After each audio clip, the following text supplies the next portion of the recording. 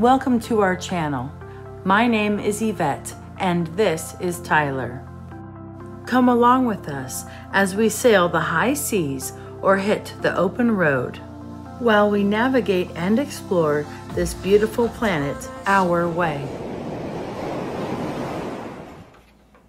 Hello friends, welcome back to our channel.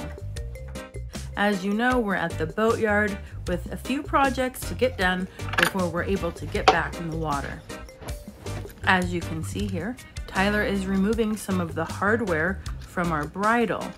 We purchased a new one, so we're going to be swapping this one out, and then we also have some work to do on our anchor chain. There's a few updates we're going to be doing to our anchor chain. The first thing is adding more chain. When we purchased Tootsie Marie, she had 150 feet of chain. We went ahead and added an additional 75 feet of chain. You can tell the difference in color. We felt like adding more chain would be a good idea because when we were anchoring in the Caribbean, we sometimes wished we were able to add a little bit more scope. As you can see, we stretched out the chain so we could mark it in 30 feet increments. When we are dropping anchor, the paint will help identify how many feet we have out at a quick glance.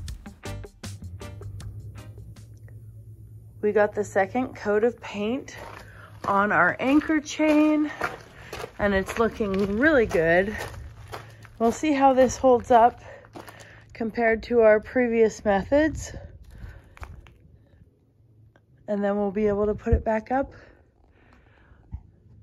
through here and on the windlass.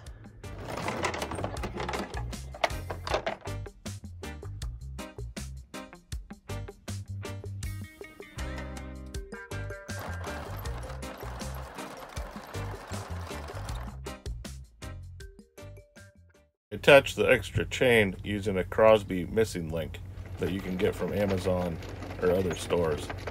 I put the Dyneema line in there as a precaution in the event that the Crosby clip breaks. Since we added more chain, I am making sure that it coils properly in the locker there.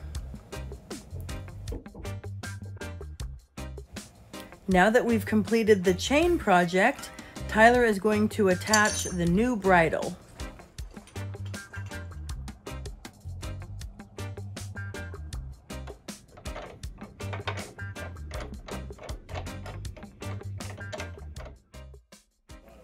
Since we arrived to the boatyard in our RV, I've been working hard every day to organize the items that I want to put back on the boat and also items that I want to keep on the RV. I love these vacuum seal bags. It's a perfect way to keep things airtight and not use a lot of storage to keep them. We use them on the boat as well. I really enjoy the feeling of being super organized, so this is a perfect opportunity to get the boat and the RV in good shape. It's super exciting. We're almost done with our projects and we'll be in the water next Sunday. Thank you so much for watching. Have a great week.